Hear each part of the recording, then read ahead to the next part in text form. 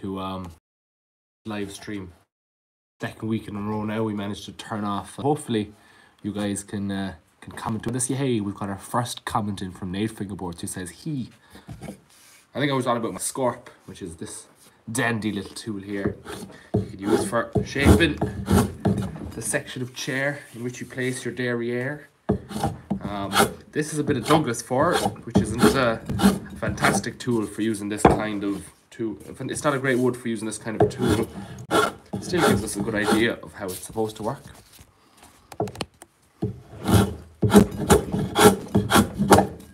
Another tool I restored just today. Well, I didn't even have to restore it. It came from a friend of mine. It's not actually my tool. I'm only borrowing it off him. He bought it over in England for cheap, I'd imagine. It's this fella here. It's a tri-plane, but I was using it as a jointing plane. New old stock, so it's an old plane, but it was never ever once used. I mean, check out how beautiful this condition is. So yeah, I'm using it there to joint a few planks of Douglas fir. I'll show you there. We've got some strips of mahogany, which is fairly precious wood. I don't want to use too much of it now, but we'll take another strip for you, just so you guys can see what all the fuss is about.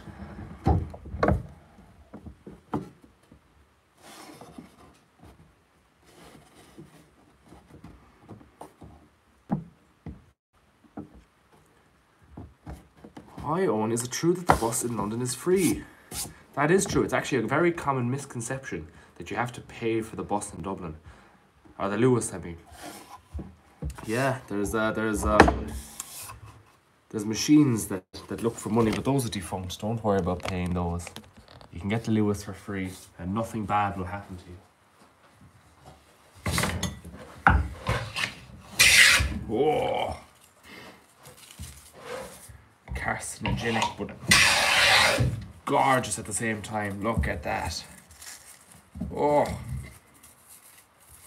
man, do you know what we should do now? While this plane is razor sharp, we'll slowly disengage the iron until we take a really wispy little shaving.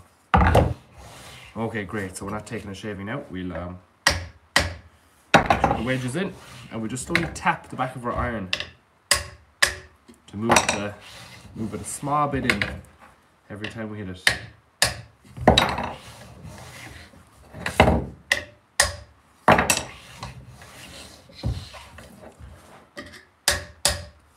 For anyone who has never done this before, I highly recommend buying a wooden hand plane and spending the hours required to learn how to tune them. It's incredibly rewarding. Maybe I should have spent more time learning how to tune them. It'd be a bit quicker. But we have Glenn in the chat again. How am I getting on, me buddy? I am flying at Glenn just after Big Paddy's Day weekend, so it's our first live stream ever since now. Fairly unproductive last 2 days, but I have a TV show filming here tomorrow, so I'm gonna go home now, get some good rest, and hopefully it'll go well tomorrow.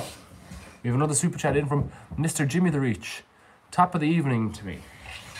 Yeah, thank you very much. Top of the evening to you. Another way to gauge how high this is to look down the sole.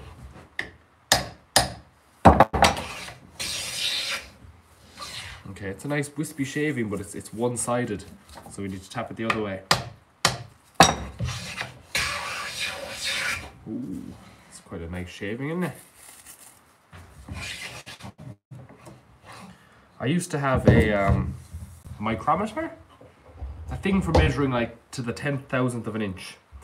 Maybe there's some engineers in the chat who can tell me whether I'm saying it right. And we were able to get shavings that were less than 1,000th of an inch one time, but I don't know where I'm after putting it. Lucy's flying it. She's probably at home now, in out of the rain, sound asleep. Actually, Lucy's lost her bark. I don't know if it's just because of old age or what, but she doesn't bark with the same grit anymore. It's like she's got a hoarse throat and she's like, "Arr!" instead of "Ruff." Do you know what I mean? So it's actually very annoying to be listening to.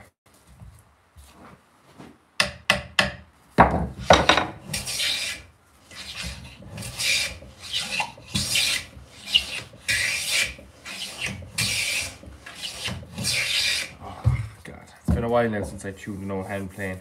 Forgot how much fun it was.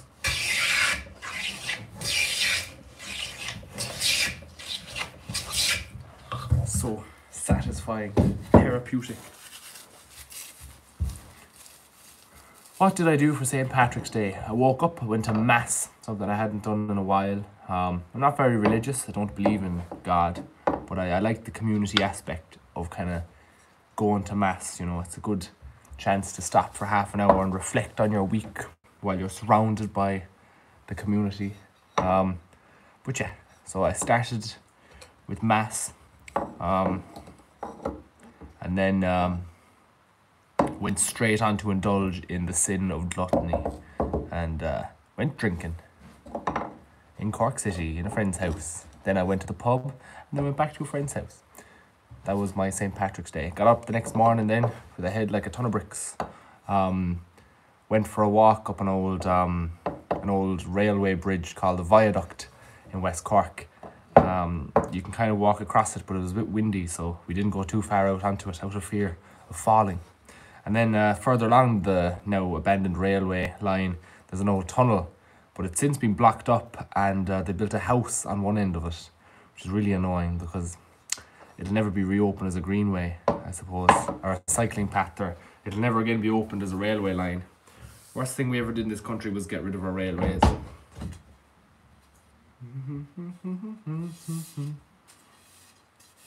So yeah, that was my Paddy's Day. Oh yeah, we did get in the tunnel eventually, but we had to go around the long way. The landowner on the other side wouldn't let us in, so we had to do a bit of trespassing. Usually now I'd ask for forgiveness instead of permission, but you know, maybe I'm getting a bit of sense as I get older.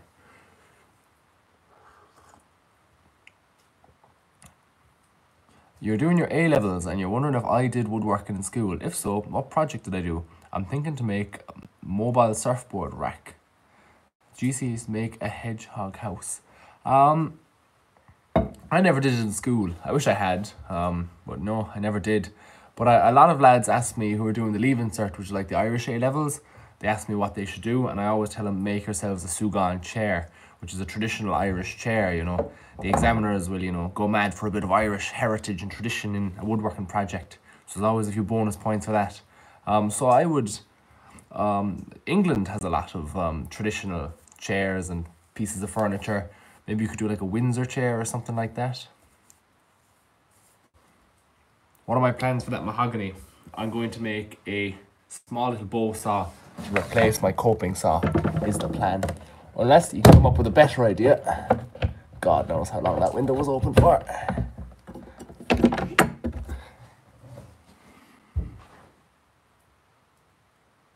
Hey Luke, what's the crack? How are you getting on? Oh, thank you so much. This is Luke from North Wales at the Berlingo. A few months ago at this stage, I went travelling to Wales to help a friend with an old restoration project he's doing on an old house. And so I landed in the port, was it Holyhead? Yeah, Dublin to Holyhead on the ferry, and I had no planned transport, so I stuck out my thumb thinking that, you know, Wales would be the same as Ireland and I'd get picked up by someone in about a few minutes and I'd be on my way. But it didn't go so well. I was stuck there for half an hour with my thumb sticking out and a smile on my face, but to no avail, until this gentleman who's here in the chat now, I haven't seen or heard from him since, Luke, drove along in his Berlingo and dropped me all the way to my destination. That's gas. What a beautiful country. How are you getting on? Are you still working in the fish shop? I'll see if I can see any of your comment there. Luke, you'll have to send me an email or something. It'd be great to hear how you're getting on. Look at him. Good old Berlingo. Very clean Berlingo. I don't think I've ever seen it in that good condition. There was nothing in the back of it, only just clean, empty, sweeped out van.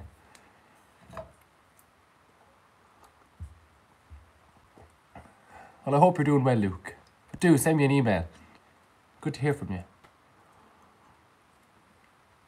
Still using my pencils. Actually, when I filmed that video about getting getting 100 pencils as a solution to my pencil problem, I went to a shop and I went to buy the 50 pencils, and by chance the lad at the till it was his parents' business, so he said you could just have the pencils for free because he recognized me from TikTok. And I was like, brilliant, that's great. I actually met him on St. Patrick's Day, and I told him of a plan to do 1,000 pencils, and he thought it was great. But we both weren't,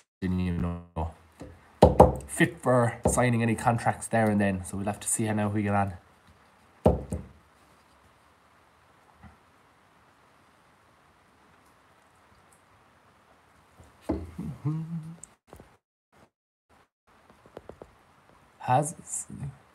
Luke, you're doing well. Brilliant. Good to hear.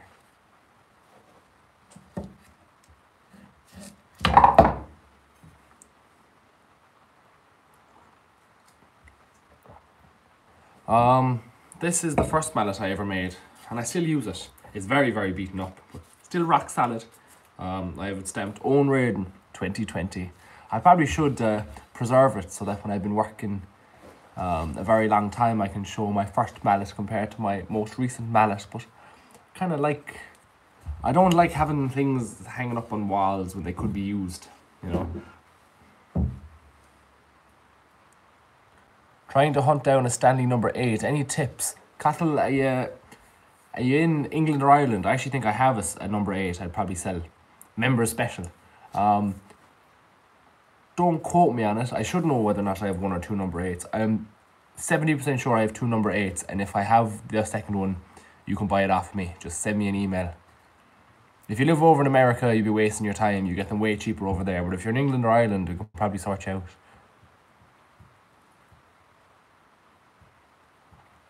Someone really wants me to read a bedtime story. I give it a go. If you guys can give me a story to read, I'll read it. Any suggestions? How long have I been woodworking for? It's another handy thing about my beaten up mallet. Eoin Reardon 2020. So I suppose I've been woodworking 4 years now.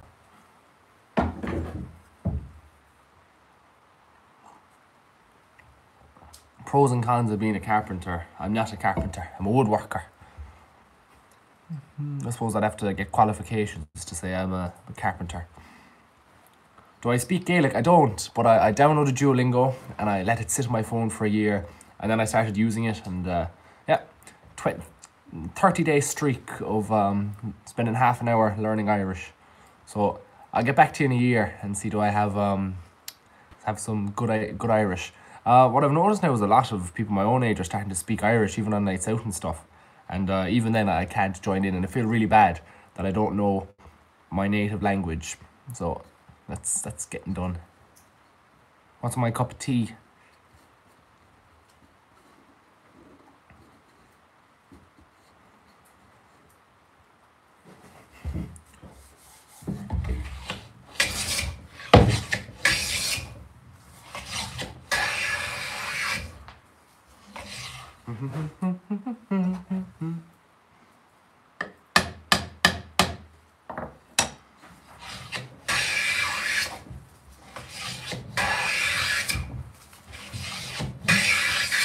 There we go. Now we're getting shaving is the full length of the board, and like silk.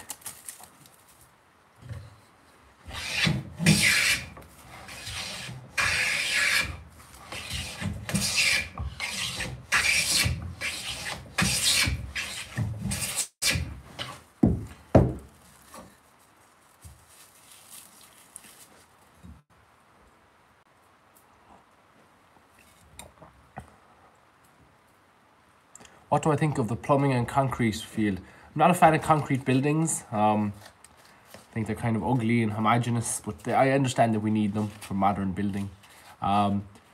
Yeah, plumbing, you'll always have work. There'll never be a time where someone doesn't need a plumber. Recession proof, whereas concrete is kind of, it'll come and go with the economy. But you can come and, with any trade, you can travel all over the world, you'll always be in demand. I don't know, I don't have a trade. I don't know what you're asking me for. Where did I get the window frames I built? I built them. Where did I get the glass? Someplace up in up near the airport business park in Cork. On my pint of plane. Yeah, it's a name I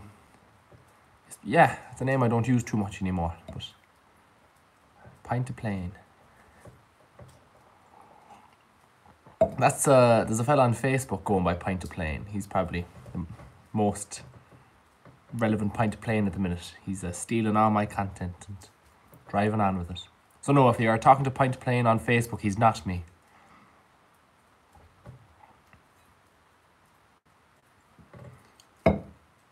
Have I seen Roy Keane about Cork? I haven't.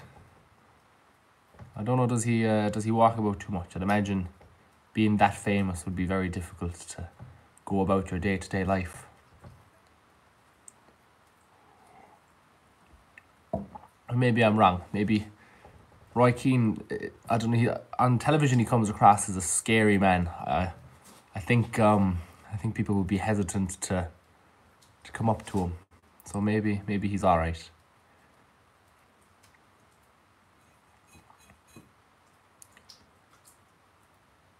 Where did I put the window frames I built? They're you have to be following the Instagram if you want to be seeing these things. The story gets posted on. They're up in another shed owned by my landlord, just over the other side of the field.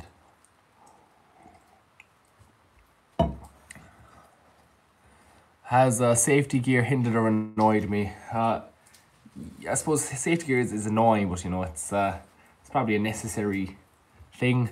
Like, I kind of wear safety glasses 50% of the time when I should be wearing it 100% of the time. But a few weeks ago I was using the table saw, and I had the goggles on at that point. But a small piece of wood got a bit of kickback and launched full speed. Small little piece of wood, only about the size of my thumb maybe, but full on speed right into my eye, and it probably would have hurt a bit, but it was a bit of an eye-opener for me. Did I hunt the Facebook copycat yet? Nope, Facebook, what a disgraceful company that your man is still getting away with stealing my content.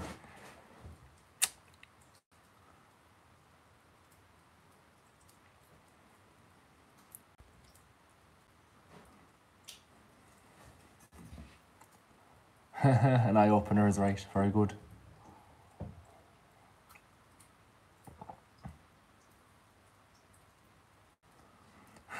Do I wear a mask? Wood lung ain't fixable. No, there was a time where I was working with a lot of teak and I wasn't using a mask, but hopefully I didn't get wood lung, and I do mostly green woodworking now. Like, that's the wonderful thing about using a hand plane. No little fine dust to go around the place. Charles Jordan with the super chat, thank you very much.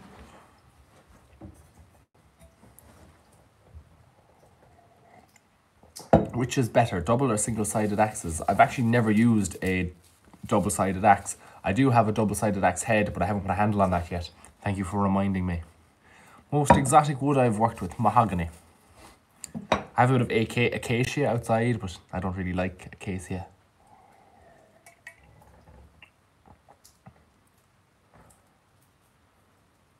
Can I make a carpenter's toolbox? I think I will at some point. I pretty much have every tool I need. Any other tool I might is a want, not a need for what I need to do. So I suppose, yeah, I'll make a toolbox and fill it with all the tools I have amassed. Oh, thank you, Chloe. I just see that there.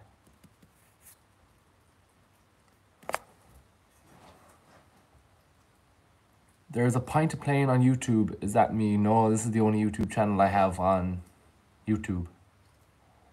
And if you're watching this live stream on anything other than youtube.com/Eoin Reardon, get out of it. Report it. Oh, do I mew?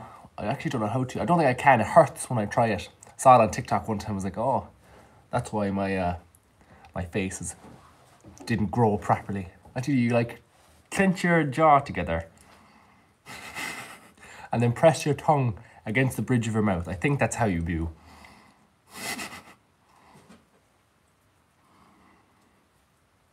There you go. I mewed for you.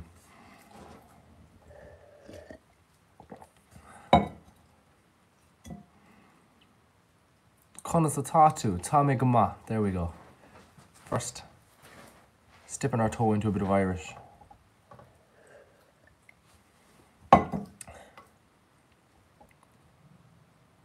Do we get to see some live woodwork in action?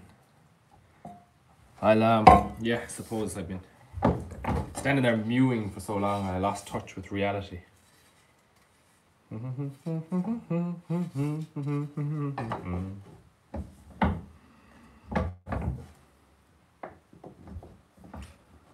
My brother showed up earlier at like about, I'd say 10:30, and no car ever pulls into this yard past 5 o'clock, especially not at 10:30. And at the time I didn't know it was my brother, so I heard the car come down the driveway and the door open and shut, and I got a bit of a fright. I was like, who the hell is this person? I was like, hello, ready to grab an axe or something. And then it was just my brother was like, and I was like, oh, hello. He wanted to come up and see the place. He was playing a football match not too far away.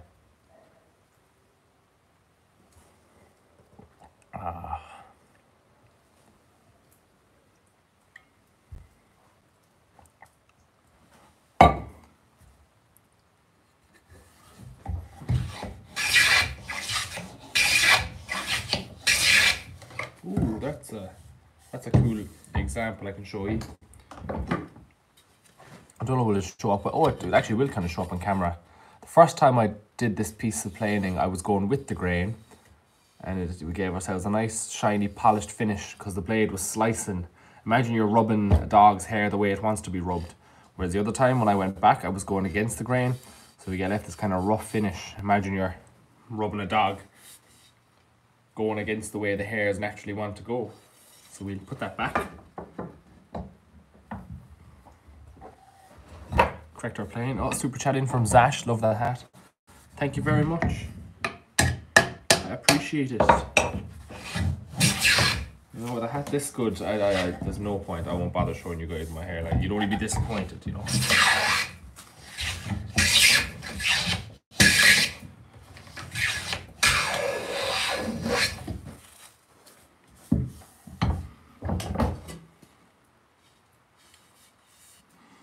Oh.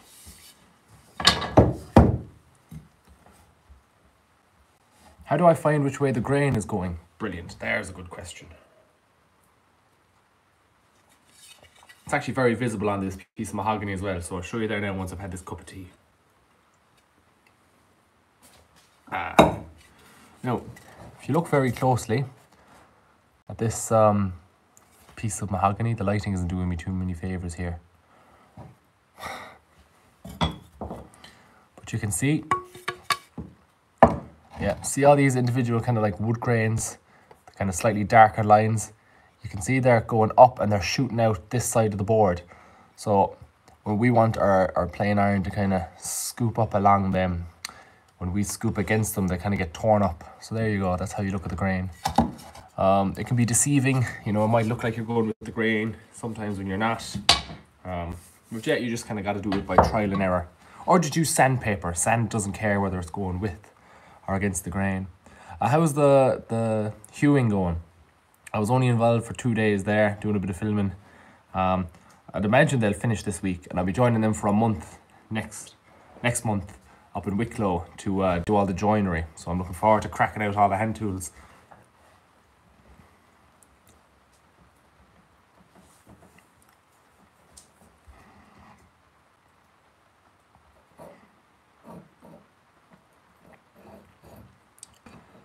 If you want to learn this kind of stuff and you're in England, you're much better off. There's a lot more traditional crafts over there than there are here for whatever the reason. More people, I suppose. If I were to go to college for carpentry, what should I know before? You'd probably be as well off to... It depends what kind of stuff you're doing. If you're looking to... Or where you are, I don't know.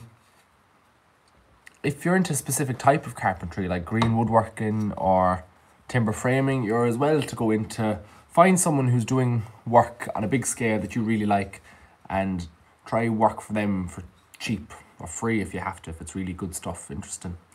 And then you'll probably learn a lot more by being practical than you would in any college, especially if you're not one for theory and sitting down and taking notes and all that.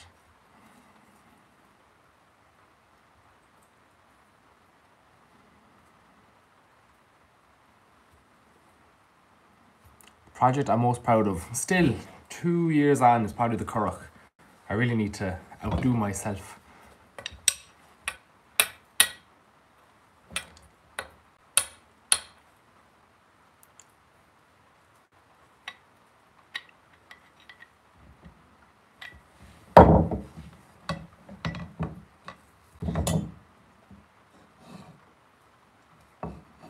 Do I make most of my own tools? Almost none of them. I think that saw I made the other day was probably the first traditional tool I made in a long while, and I've never actually seen how that cuts processed timber. I've only been using it for foraging, like what you call it, hot hazel logs and stuff. Oh, there we are, turned around. This fella here. Hey Glenn, again. How do I turn this thing around? There we go. Glenn says, so just got stopped. Where's Ash gone to? And what happened with the TV fella you were going to take with? What's up there? Where's Ash gone? Oh, Ash. Oh, very sad story about Ash. She, herself and another dog.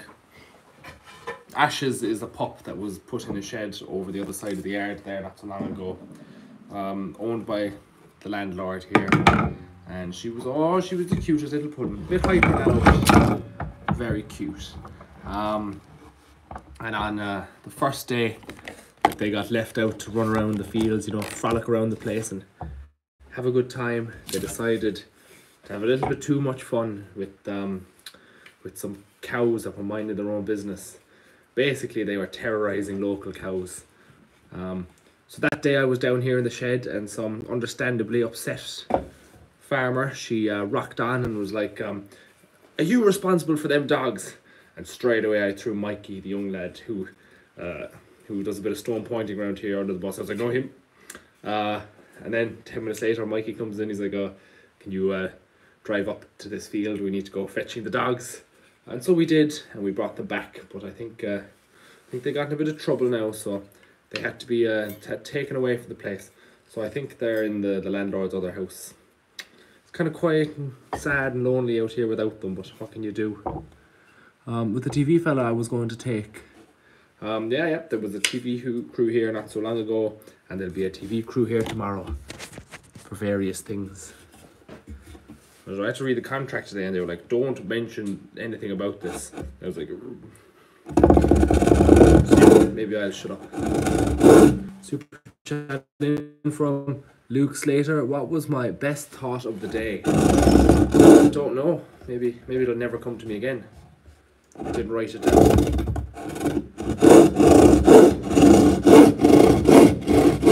Very seldom have thoughts. Definitely don't have one a day anyway.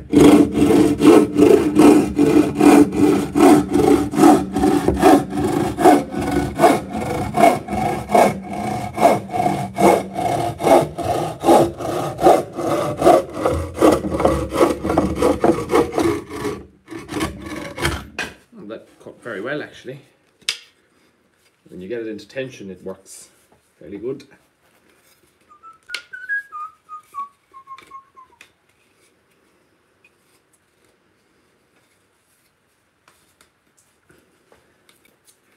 And the trick is to get it into tension without snapping the string. Oh yeah, this is going to go here. You can hear it starting to fail. I should really have stronger jute or something, but you really want that.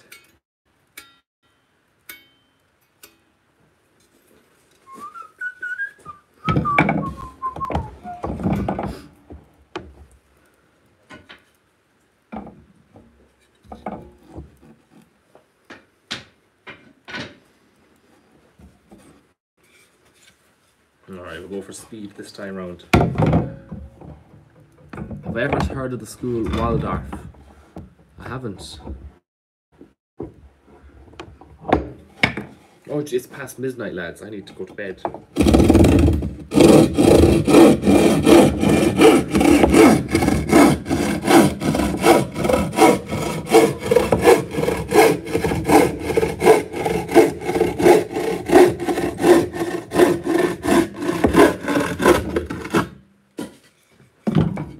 Right, let's answer one or two more questions.